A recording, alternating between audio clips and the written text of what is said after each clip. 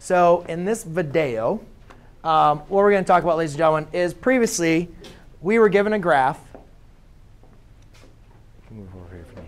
You need to? OK. So previously what we talked about was we took figures and we reflected them, right, over lines of symmetry. It could have been the x-axis, could have been the y-axis, could have been the x equals y-axis, or also could have been the origin. But we reflected them over certain lines of symmetry. OK, Camilla? And so now what we're going to do is talk about translations. And you guys should be fairly familiar with the translation. A lot of times you guys might have been interpreting translation as like the slide, right? You take a figure and you slide it left or right, correct? Something like that. So let's go ahead and talk about a figure and determine how we're going to do transformations, and then how we actually write that. OK? So the first transformation I'd like to go over is how to just do a slide of a polygon. So let's do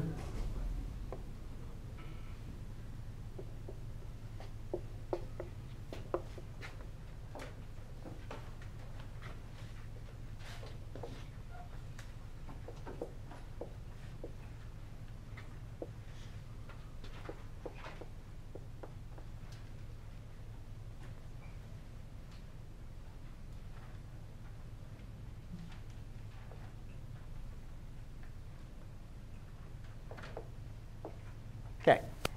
So if you were to draw this point, what you'd want to be able to do is write down these problems. And let's go and take a look at this figure. All right, let's see what this looks like.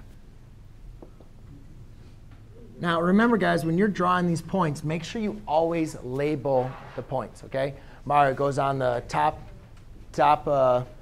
bin right there on the left-hand side. So we do -2, up 4, 1, 2, 3, 4. That's A. We have 1, 3. That's M. We have N, which is 4, 1. 1, 2, 3, 4, 1. And then we have P, which is 1, -3. 1, 1, 2, 3.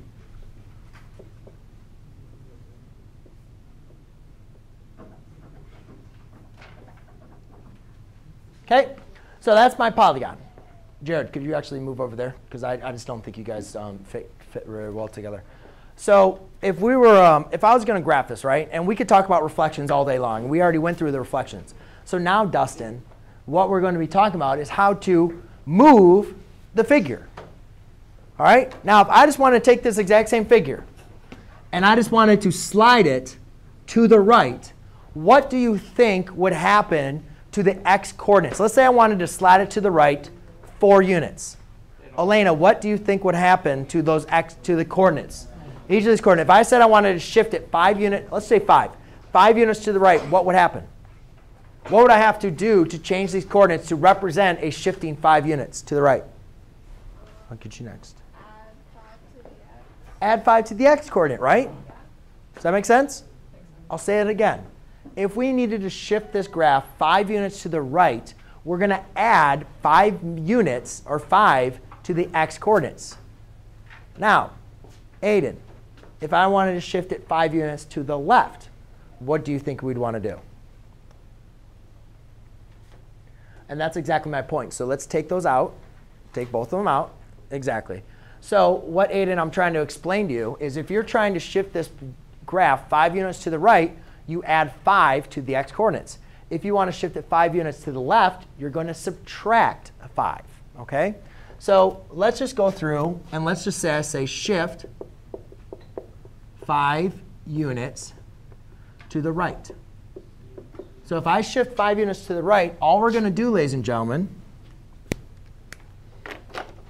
is say A prime is now going to be -2 plus 5, comma 4. M prime is now 1 plus 5, comma 3. N prime is 4 plus 5, comma 1. And P prime is 1 plus 5, comma -3. Do you guys see how that works? OK, Aiden, you should be writing this one down, writing these new points. Do you guys see how those new points work? All right. So now let's go and figure out what they are.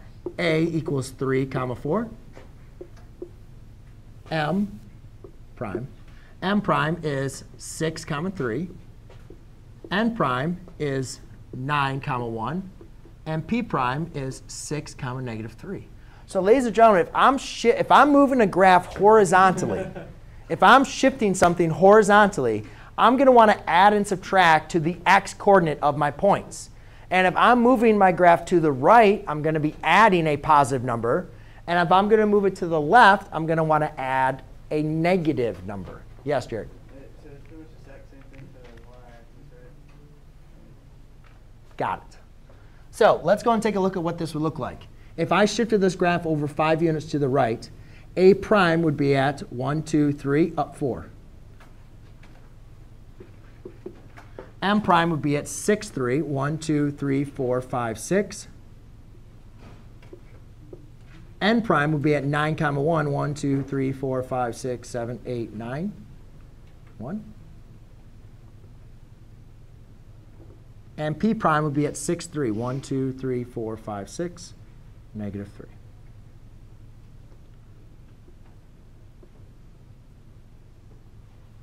So do you guys see how that works? Yes? OK.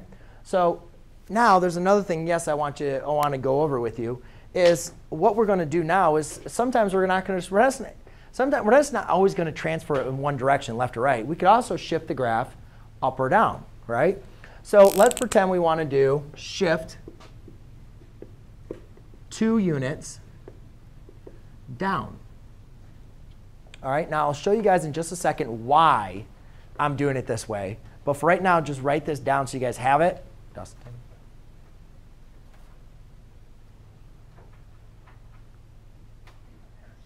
Huh? Oh, did you write your summary? Yes. Oh, OK. Well, you could raise your hand. I would have gave it to you. I thought you were waiting for something else. So if I wanted to shift this down 2 units, all right, I'll do this again. One thing we're going to do now is since we're shifting it down, so if we shifted it positive right, we moved it to the right, right? If we wanted to shift it left, we subtracted from the x. So if I want to shift down, I'm going to subtract 2 from which coordinate? The y coordinate. So I'm going to call this a double prime because I'm doing this transformation twice. So therefore, this would be 3, comma 4 minus, or 4 plus a negative 2. All right? I know you might say, why didn't you just subtract 2? I want to add a negative number, and I'll show you, and I'll explain why. 4, comma negative 2. M double prime is going to be 6, comma 3 plus a negative 2. N double prime is going to be 9, comma 1 plus negative 2. And P double prime is going to be 6, comma negative 3 plus negative 2. Now, is adding a negative the same as subtracting? Is it? Adding a negative the same as subtracting? Yes, it is. Of course it is. Whoa, that was a bad line. It's really sloppy. I'll explain here why again in a second. But you guys can see A double prime is going to be 3, comma 2. M double prime is now 6, comma 1. N double prime is going to be 9, comma negative 1.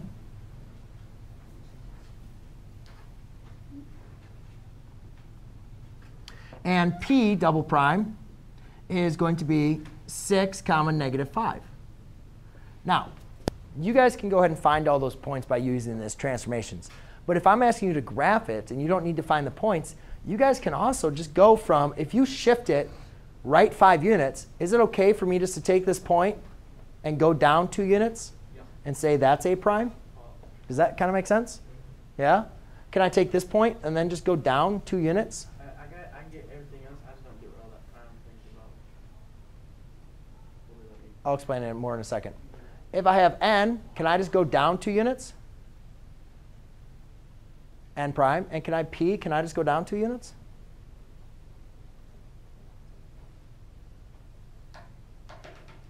So do you guys see how now I take the red figure and I just shifted it down 2? You can find the coordinates by subtracting this, or you can simply just shift it on there. But a lot of times when you're trying to find the points, sometimes it's easier to do the algebra. Now the reason why I did all of this, ladies and gentlemen, we are very rarely going to tell you to take the graph and shift it 5 units to the right and 2 units down.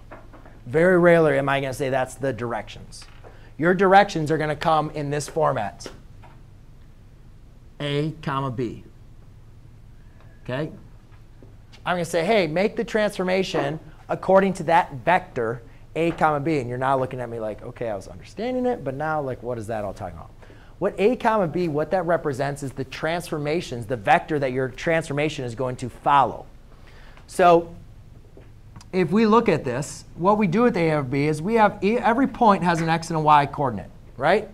It doesn't matter if A or B is positive or negative. To find the transformation, you're going to want to write this down. You have x plus A, comma, y, yes, plus B. So if you guys want to be able to determine the transformations, you add whatever the first number, whatever your first term is, that's what you add to the x coordinates.